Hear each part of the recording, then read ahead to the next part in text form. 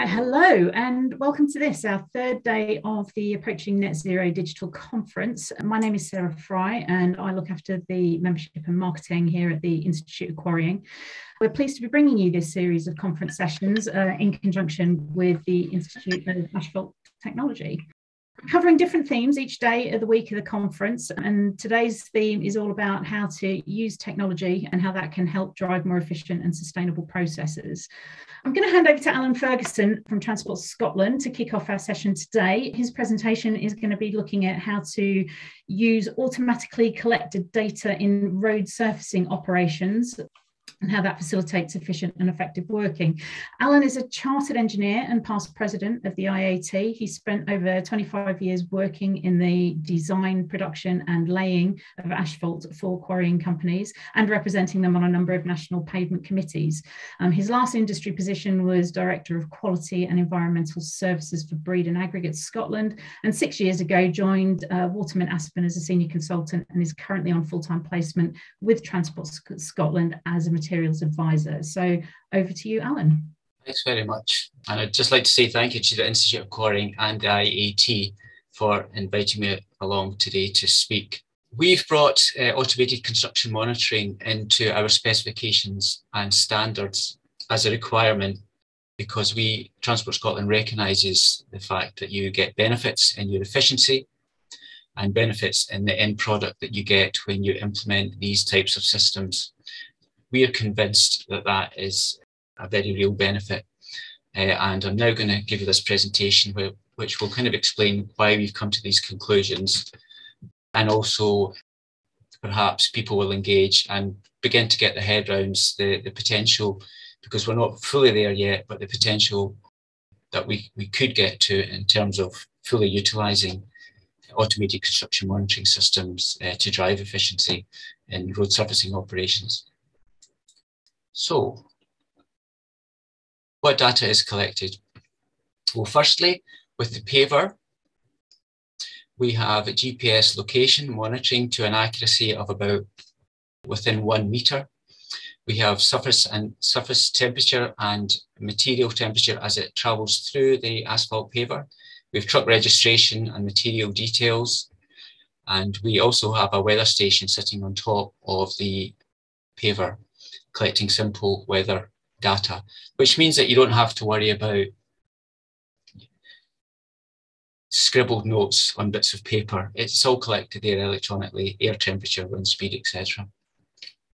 With the rollers, we have an in-cab display showing the first temperature pass of the surface as the roller drives over it and pass counts.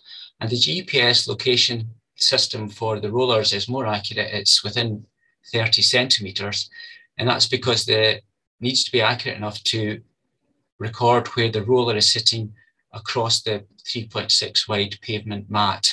So we need to know if it's on the left side, the right side, or in the middle. So 30 centimetres is actually required for your GPS accuracy. And that does require extra specialised kit and an annual licence to be purchased, but we think that money is worth it. Okay, here's a wee schematic kindly supplied by Tarmac and HDS, which shows the whole operation and how the automated data is collected.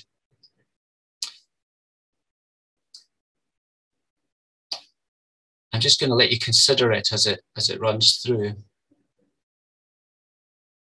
because I think it shows the process quite nicely. And quickly to talk through this. The asphalt plant produces the material. It's put in the back of your delivery truck. When it leaves the site, that information is sent to the cloud, and you either have GPS tracking of the vehicle on the way to site, or you might use Google Maps to predict an estimated time of arrival. As soon as those details are on the cloud, they are available to the asphalt paver operator and anyone else that has the login details to go and see exactly where that truck is.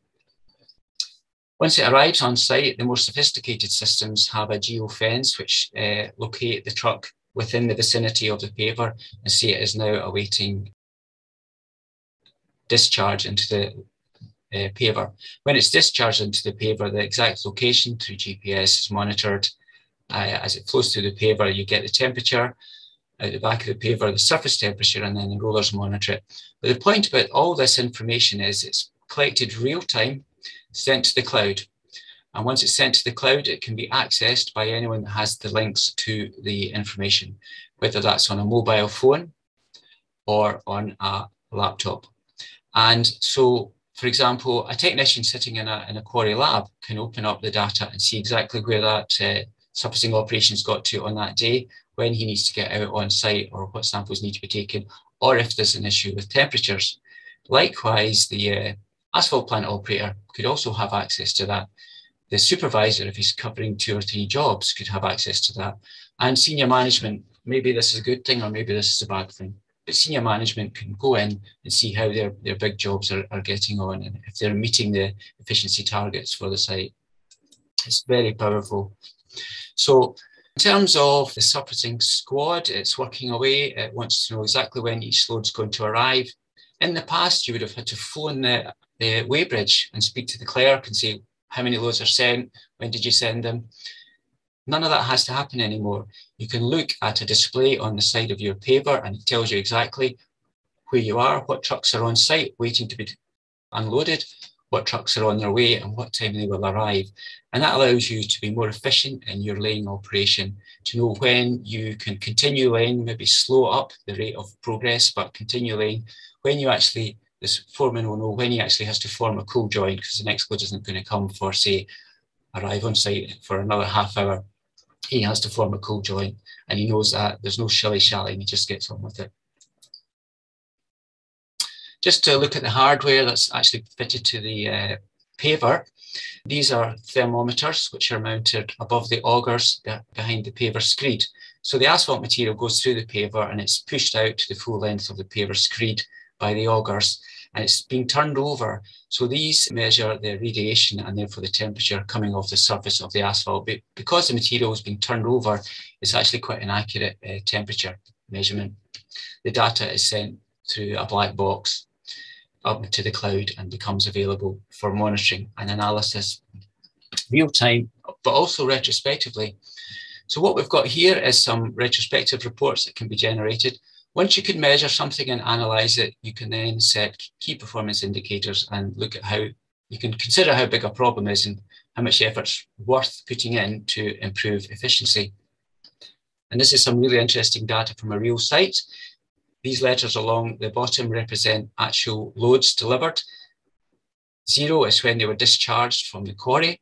And the top here, the time it spent in transport to site and sitting on site prior to discharge. So this mix here, it was 110 minutes from discharge at the plant to discharge into the paver hopper. So mix N, for example, was a star performer. It managed to get stuff from site, from the quarry to the site and into the paver hopper in just over 40 minutes, whereas truck R was sitting on site possibly, or maybe it was stuck in traffic. We don't know, but we know that it's been a lot longer in transit, almost 2 hours before it was discharged into the back of the paver. And this is very powerful information. And if you start charging that up in terms of waiting time, you understand the economics of this kind of information, which probably will focus minds into how to improve efficiency. You've also got real-time and retrospective reporting of temperatures, the material going through the asphalt plant, the top data here, and the material once the roller is coming onto it. And these are maximum temperatures that have been recorded. You can see some of them are slightly above the maximum temperature in spec. I would not be concerned about that. The average temperature for these loads is probably sitting comfortably between the 150 and the 190 target. We also have a thermal imaging camera on the back of the asphalt paver. This is the modern one. It's got a widescreen photograph that it takes, which gives a widescreen thermal image of the road mat as you drive along. The old-fashioned ones actually were a bit more like the Magic Eye system, and what they did was the camera looked and moved across the mat like this, and you got spots, and then they all got amalgamated together to get your profile. And I've got an interesting slide of the granulated data that you got there, whereas the more modern ones now just take a wide angle scan and come up with the temperature. This is an image of the output that you get. So the paver has run from left to right, and this is the thermal image of the mat behind the paver as you run along. And down below it, we've got the collected data of the paver stops. So each one of these paver stops is where material, one delivery truck's emptied and another delivery truck's reversed in and dropped material into the back of the paver, and that's how long it's been sitting waiting. So this one here at the end was a 10-minute changeover for the paver truck. Now, if a material transfer vehicle had been used on this site to take material out the back of a delivery truck and then put it straight into the asphalt paver, this temperature would be much more consistent. What you've got here is bright yellow, shows the hotter material, and then the dark bits show the cooler material. And these sections here, which are darker, they represent the load ends. As one truck's finished, the end of that load is slightly chilled in the back of the wagon, and you see the dark colours coming through. That material is more difficult to compact, and ultimately, because of that, might be more voided at the end of the day once the construction's finished, and that will shorten that section's life on the road. Here's another thermal image out the back of a paver. I've shown these two before because I think they're really worth scrutiny. So in this instance, the pavers run from bottom to top, and we've highlighted where the paver has stopped. Some of these stops have been to change over from one delivery truck to the next. You can see the cold load end sections again in this. And another really interesting one here is this: the paver has stopped for an unknown reason at this point for 7 minutes and 21 seconds.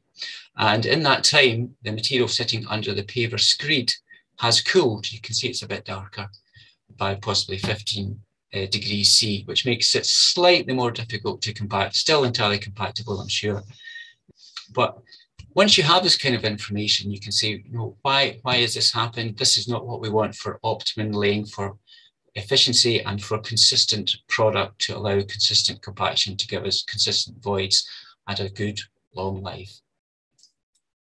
Okay, and the wonderful thing about sending it out to the cloud is once it's up there, it can be downloaded. Anyone with the correct secure link can pick up that information and download it to their smart device. And here we have a mobile phone showing the thermal profile. Apologies for this photograph. I don't know why my camera chose to flash.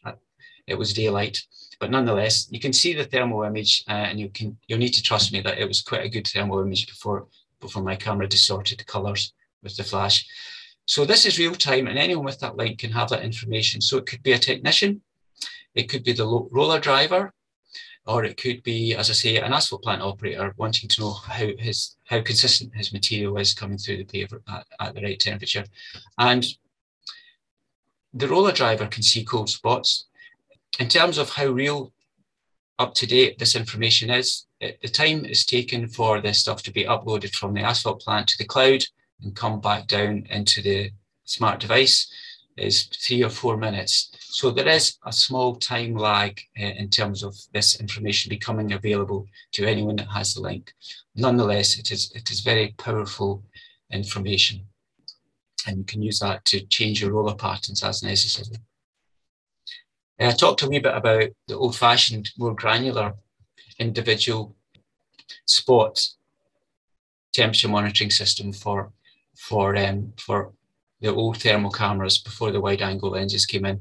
And this is one such image. So I've zoomed right into this particular laying surface temperature profile.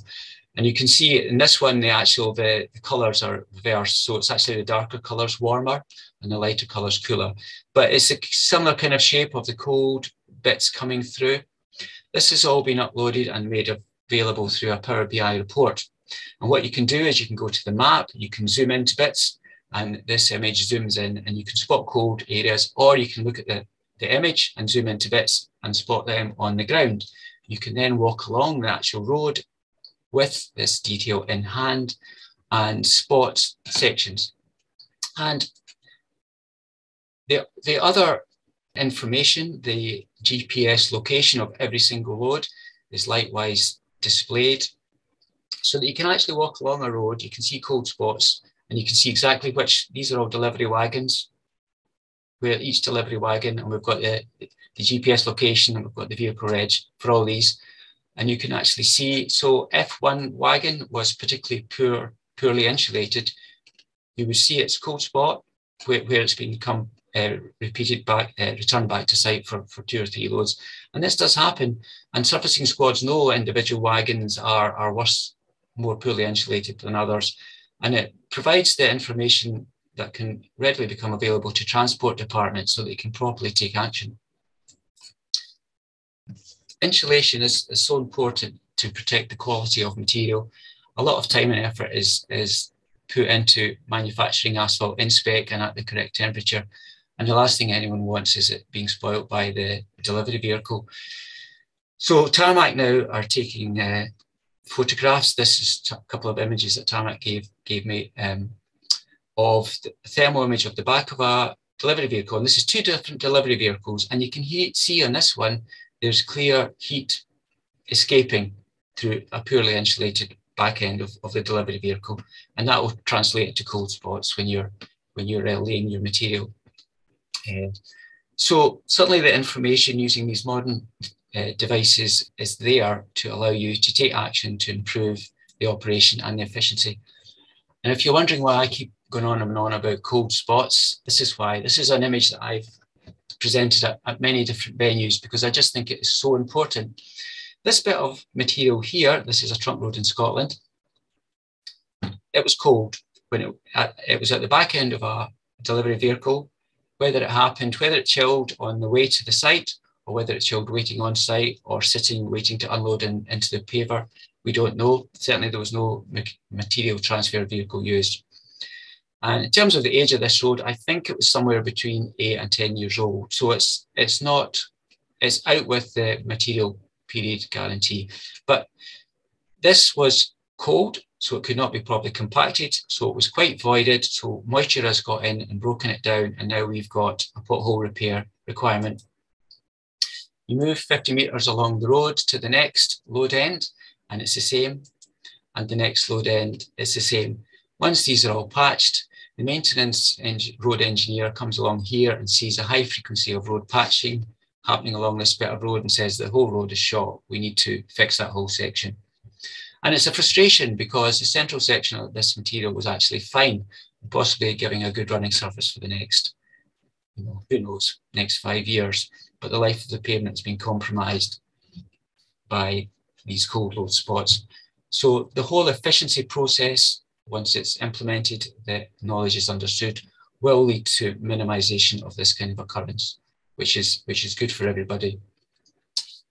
So just in conclusion with the paver, what we have in terms of a laying record is a complete record of everything that was put on site and exactly where every load was placed.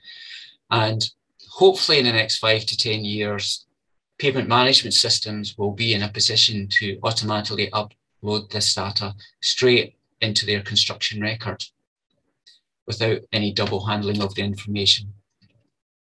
And it becomes a very powerful tool that allows very accurate analysis of pavement performance.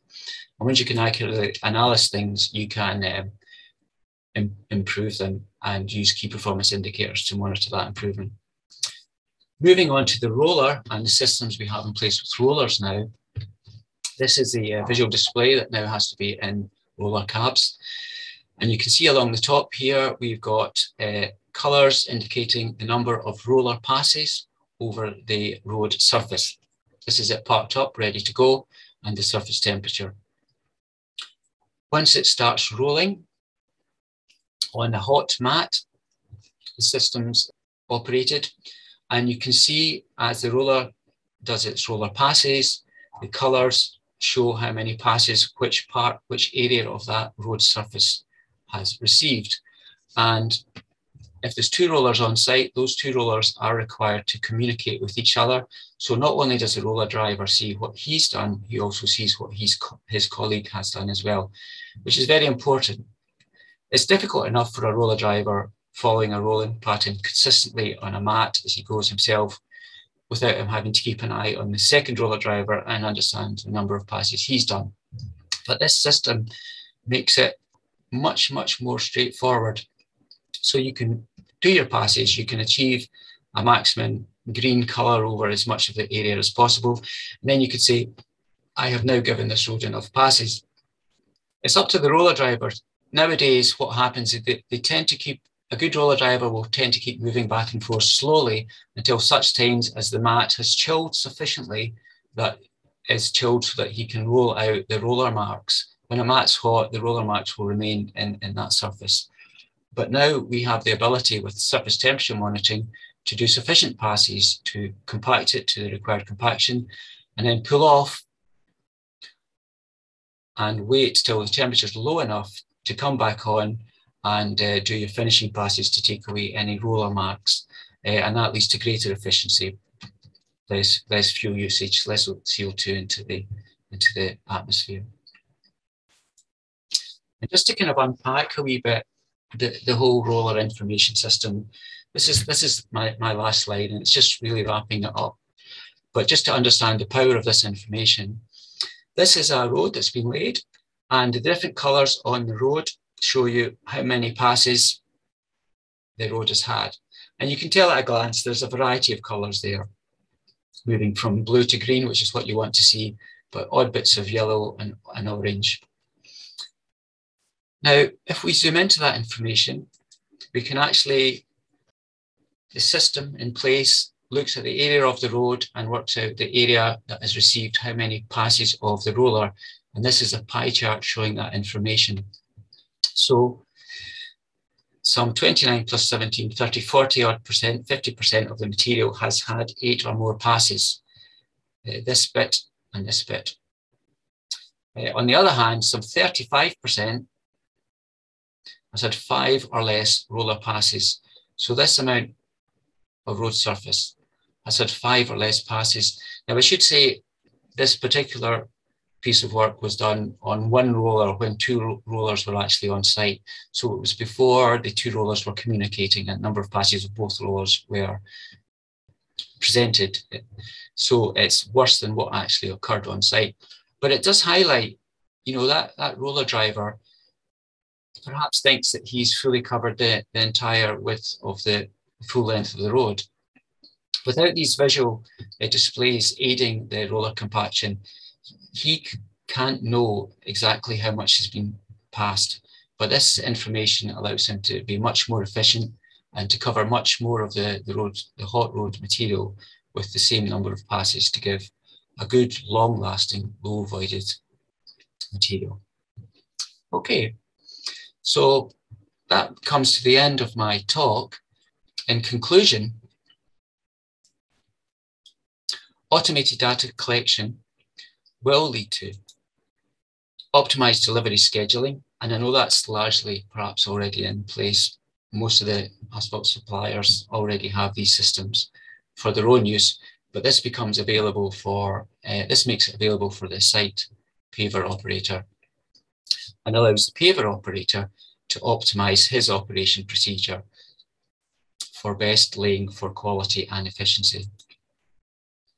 Trucks with poor insulation can be quickly identified and actions taken to improve that situation. And rolling patterns can be optimized for efficiency. And finally, the opportunity for real-time correction when temperature compaction issues occur.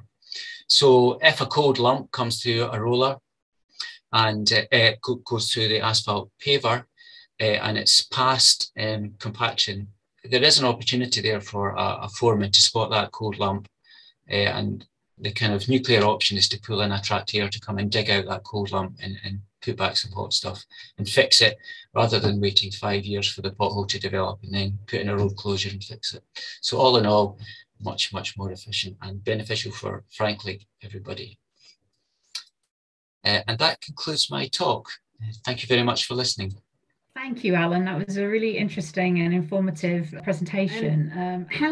How widely do you think those technology solutions are currently being adopted by the various industries? You know, is there some way to go? Is there something that we should be doing to support operators in kind of helping them make the transition across to utilising this technology to support their own sustainability goals? In terms of application of the technology I was talking about today, some of the bigger asphalt suppliers have chosen to start using that off their own backs because they appreciate the efficiency benefits and improved performance. Other operators, maybe less enlightened, wait to be nudged by overseeing organisations, or I don't know, or just the fact that all your peers have it, and the realization that they're gaining something and you're not. So I would guess most of the bigger operators implement these types of systems now, and smaller to medium size are maybe just thinking about it. There is a cost, but you do get the money back through efficiency. So hopefully in 10 years' time, everyone will have its standard kit fitted when they buy the equipment. We had a question in on autonomous electric vehicles, the likelihood of autonomous electric vehicles being utilised across the sector. Rollers, I think most of the big roller suppliers are now it's just at prototype level. I think they have prototype rollers that are fully autonomous and will run by themselves. But I've yet to hear of anyone actually thinking about buying one of these pieces of equipment at this point in time. But I'm sure they'll come.